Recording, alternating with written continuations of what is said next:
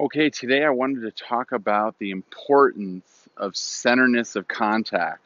Now, this was really drilled into me when I had my years of teaching for Jim McLean. Jim McLean is a top ranked instructor.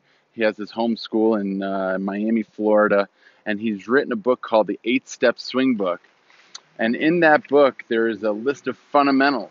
So basically, the common fundamentals of all great ball strikers. But the number one fundamental in that book is called centerness of contact.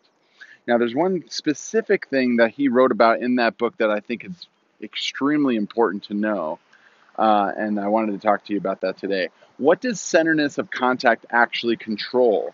Well, the first thing that it controls is that it controls the direction the ball goes in. So you might think about this. If I hit the ball dead center, typically the ball will go in the direction that the face is pointing at impact. However, if you hit the ball more on the toe due to something called gear effect, a toe shot will tend to hit a hook. So for a right-handed player, it would curve to the left. If you hit the ball more on the heel, it'll tend to hit the ball to the right and it'll tend to slice due to something called gear effect. So hitting the ball literally in the center of the face will actually control the direction of the ball because it actually puts curve on the ball if you miss the center part of the club. The second thing it controls is distance. So when you hit the ball off the toe or the heel, it significantly impacts your distance, and also it impacts how solidly you hit the ball.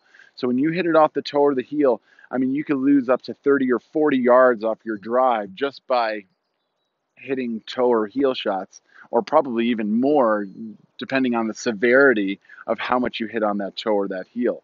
So it controls your distance. But the third thing that it controls, and this was probably my favorite thing that Jim talked about in his book, once again, the 8-Step Swing Book, and I'll put the link down here in below in the description if you want to get a copy of that book. But anyways, what it controls is your perception of how you swung, which is such an incredible statement. So when you miss the centerness of contact, it controls the perception of how you swung. And I can't tell you how many times I've seen a student on my lesson tee make a phenomenal golf swing. However, it was just a slight bit off the toe or a slight bit off the heel, which then makes them think that they made a horrible swing, and they go off on tangents trying to change their swing when in reality they just missed the centerness of contact. And what controls the centerness of contact more than anything? It's called eye-hand coordination. Being coordinated is an incredibly important thing in all of sports, but particularly golf, because we're trying to hit the smallest ball in sports with the smallest club face, and it requires an incredible amount of precision. And sometimes we just make a mistake and we hit it a little bit on the toe or a little bit on the heel or a little bit on the bottom of the club, which we would consider a thin shot. So it's just missing the center of the face a little bit. So that last point of the fact that it affects your perception of your swing is super important. And I would try to advise you on the fact that if you miss the centerness of the contact, try and maybe next time just trying to be aware of where you're hitting the ball on the face. And the easiest way to do that is to get some, I don't have some with me today, but some foot powder, like Dr. Scholl's foot powder. And what you can do is you just spray it on your club face. So you just spray it on the club face. And then when you go to hit the ball, there will be an impact on your club face to show you where you're hitting it.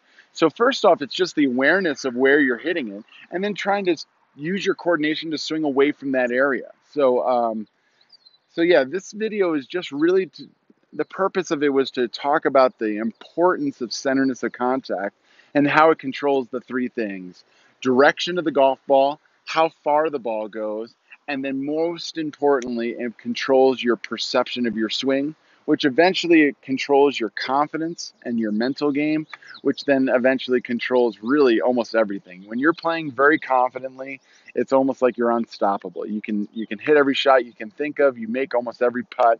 But when you're playing very conservatively, especially if you have the perception that your swing is way off due to the fact that you're just missing the center of the club, it could get you going down a road of trying to fix things that really don't need to be fixed.